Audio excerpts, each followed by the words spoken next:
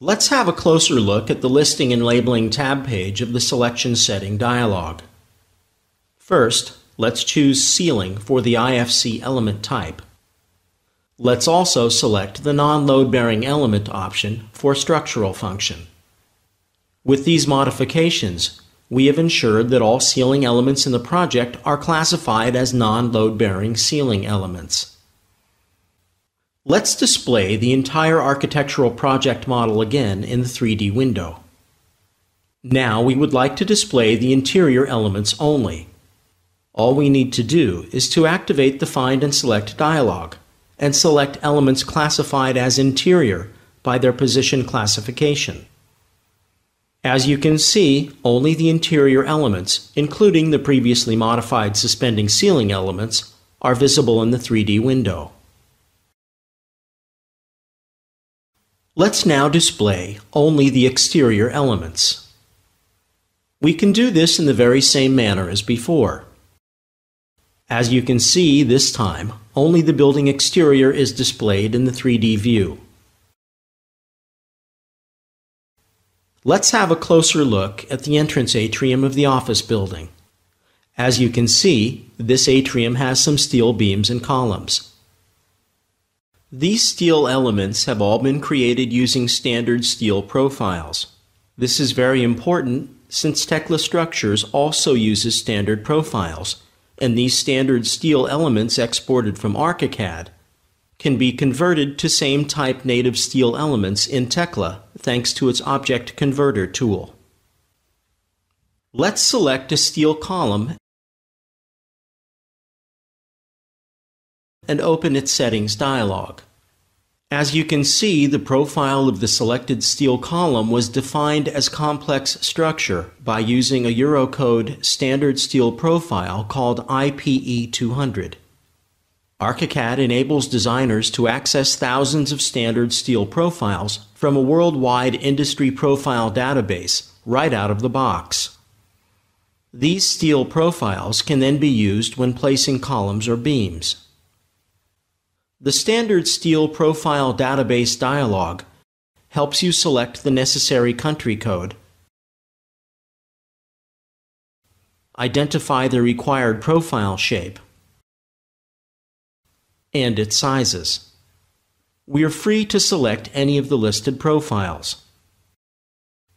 All the selected profiles can then be added to the project with a single click. Let's open the Column Selection Settings dialog again. Please notice that all the previously imported standard steel profiles are available and can be used instantly. As a result, during the data exchange process, structural engineering programs will recognize and identify such standard elements accurately and completely without requiring any adjustments to the settings. With the help of layers and layer combinations, we can store and display the elements having a structural function like load-bearing walls, slabs, columns, beams, roofs, and so on, separately from the other project elements. Please notice that all the structural layers of the project are included in the structural bearing layer combination. Let's activate this layer combination to display only the structural layers in the 3D window. Now, let's go back to the entire architectural model and open a section view. As you can see, this view currently displays a wall slab detail. All the composite elements with all their layers, as well as the non-load-bearing ceiling elements, are displayed. Let's now activate the Partial Structure Display dialog to filter the display of elements in the section view. We will select the Core of Load-Bearing Elements Only option. This will ensure that only the elements classified as load-bearing by their function and the core part of composite structures will be displayed. This is also valid for the 3D view of the project. Let's bring up Partial Structure Display again and choose the Core of Load-Bearing Elements Only display mode for the current 3D window. Thanks to the function classification, the Partial Structure Display feature enables designers to simplify the entire model to just the load-bearing part of the model with only one click. We will export the IFC database using the elements in the 3D window, and we will send this file to the structural engineer. We can export and send the entire load-bearing structure visible in the current view, or we can filter the exported file by creating a selection set for the export. For instance, we can use the Find and Select dialog to select all the elements on the steel frame layer. As you can see, all the steel frames are selected in the 3D window. We can use a 3D project view or a floor plan view to create such selection sets. Let's activate the File, Save As command. Please note that ArchiCAD supports IFC, IFC XML, as well as their compressed zip file formats.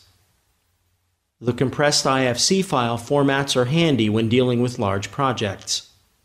Now, let's select the IFC zip compressed file format.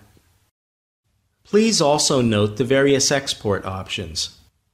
As mentioned earlier, we can export the selected elements only, the entire project, independent from the visible content of the current view used for the export, or the visible elements on all stories option. Choosing the last export option, only the visible elements of the 3D view will be exported independently from the applied selection set. For the export translator, we will select one called Data Exchange with Tekla Structures, which is optimized to exchange models with the structural engineer using Tekla Structures. After entering a file name, we can click the Save button to proceed. ArchiCAD will export the IFC project with the previously defined specifications. Importing the design to Tekla Structures. Let's see how the structural engineer using Tekla Structures can open the previously saved architectural model and create the structural model. We will insert the architectural model as a reference model. The reference model can be used to overlay the architectural model with the engineer's own model. At the Reference Model Properties dialog, we will select the previously created IFC file. Please note that Tekla Structures also supports all the IFC file formats, including compressed IFC formats. The engineer can filter the IFC data and select only specific layers to consider.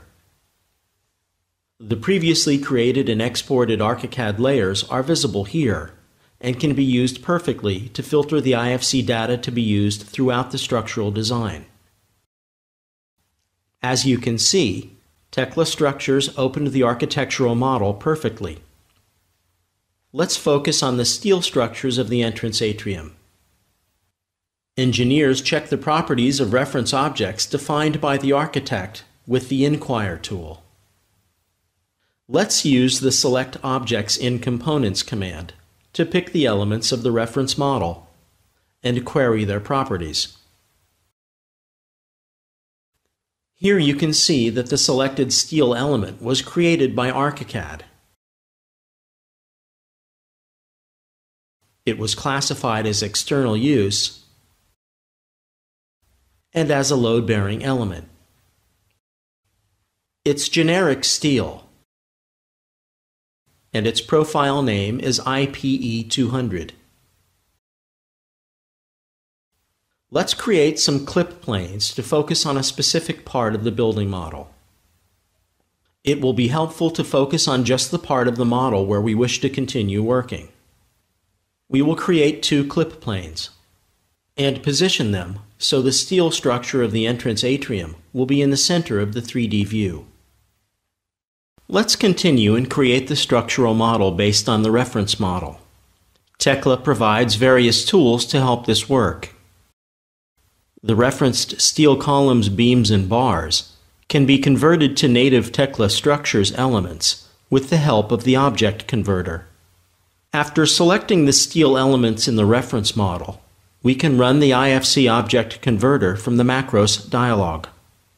The Object Converter generates new steel beams and columns according to the imported IFC profiles and the tool's available profile database.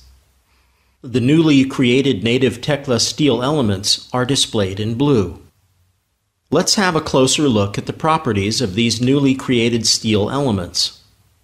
As you can see in the Beam Properties dialog, the profile name of the steel elements is IPE 200, and their material is set to generic steel.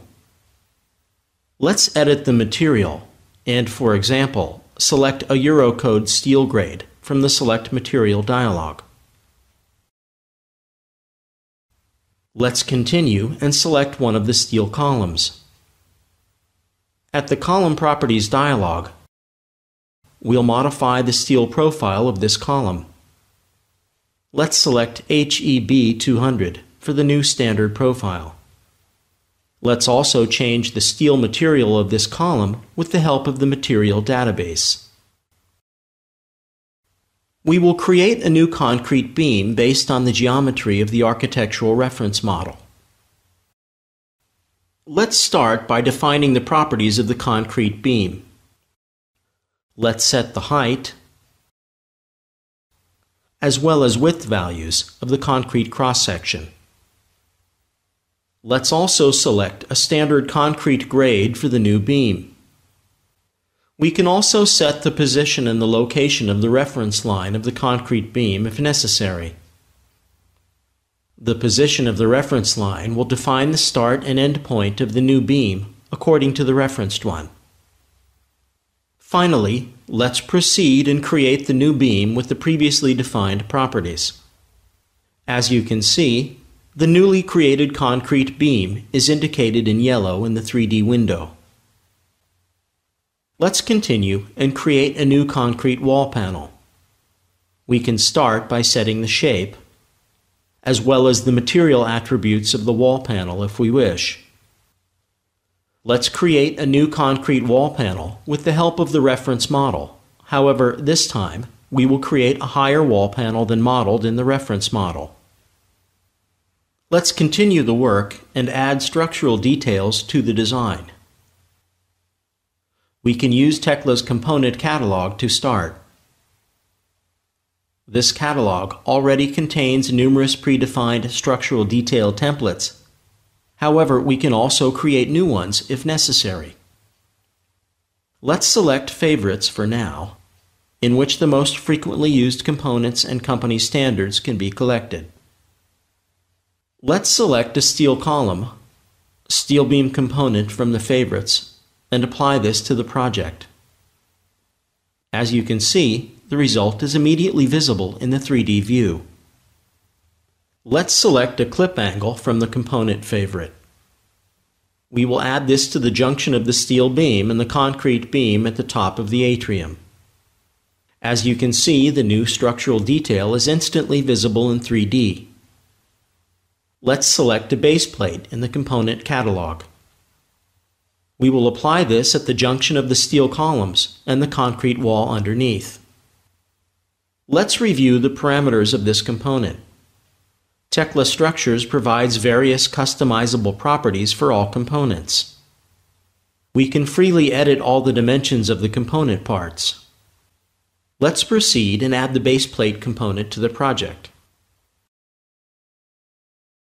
Let's select the wall panel reinforcement component from the catalog.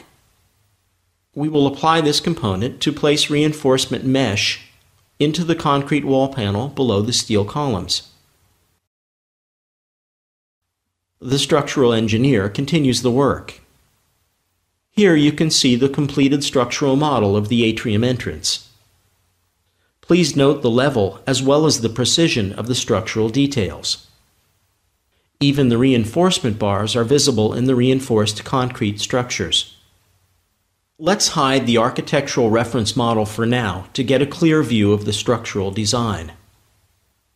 We will select and export the structural model of the atrium in IFC format and send it back to the architect. At the Tekla Structures IFC export dialog, we can fine-tune and define the IFC characteristics of the exported data. We can select the compressed IFC file format.